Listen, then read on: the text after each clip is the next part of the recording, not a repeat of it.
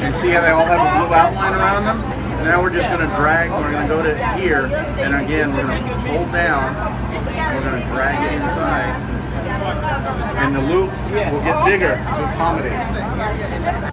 Well, we're very excited because obviously the interaction and the engagement for our students truly motivates them to want to be connected with technology. And this is one of those opportunities that allows us to have the technology truly be transparent rather than now we're going to do technology separate from what we're doing. Learning occurs in all phases, and this allows us to have a real world example of a diverse set of instructional delivery while they're having fun too. STEM isn't just though about career pathways. If you think about the word E or the letter E from STEM in terms of engineering rather than as a career path, more of a verb, to engineer, to invent, to create, to problem solve. So what happens with that is regardless of what choices our students make, that creativity and engineering can be a part of every career pathway, whether it's in the automobile industry, whether it's in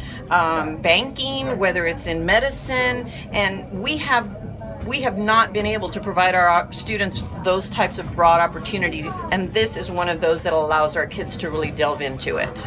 Well, we're just very thankful and grateful for this opportunity, and we hope to expand more and more of these for many of our students.